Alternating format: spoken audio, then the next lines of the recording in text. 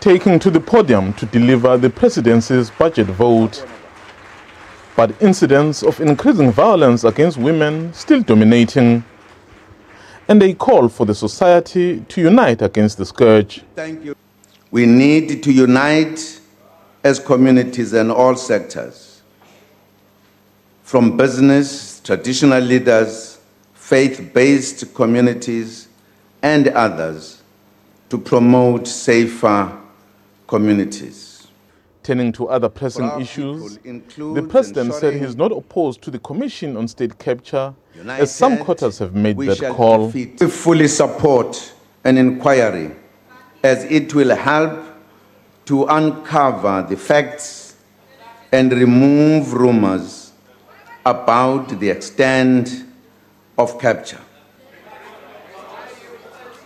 What has caused a delay is the manner in which the former public protector directed that the inquiry should be done.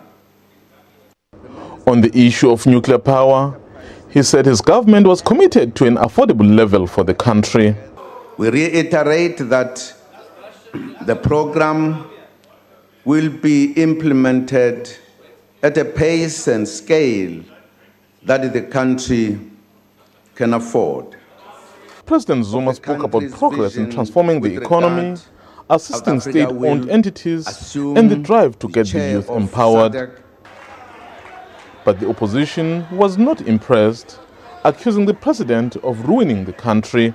I am sick to death of reading every weekend emails about how our state has been sold off to someone else. I would rather be reading about the vision of our country. I remind you here and now, he, because I can't address to him as a man or a woman, he has killed the ANC. We will not allow him to kill South Africa. The most important thing, honorable members, and the most important prominent failing is this handling of the National Development Plan. I've repeatedly said that if the National Development Plan was implemented, it would be a great legacy for the president.